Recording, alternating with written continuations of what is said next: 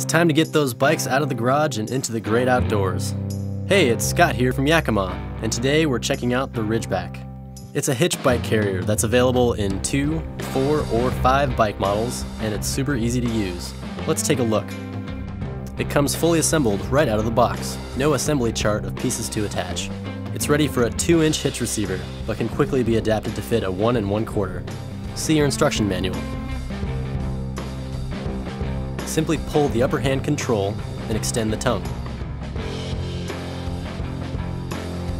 Insert the tongue into the hitch receiver. Once you line up the holes, install the safety pin. Then, turn the speed knob to tighten and lock. It's that quick to install. If you have multiple Yakima products, get the SKS same key system. Switch out your locks, and you only need 1 key for everything. A cool feature of the RidgeBack is the tilting mast.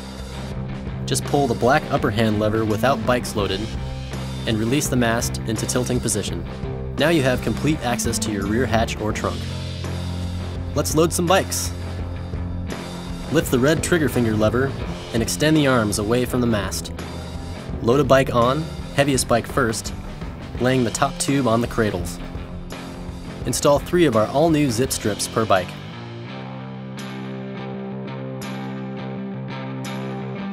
Then use the accompanying safety strap per instructions to secure the front wheel to the bike before heading out on the road. Have a bike that doesn't want to load so easy? Install the tube top just like this, and voila, bike secured.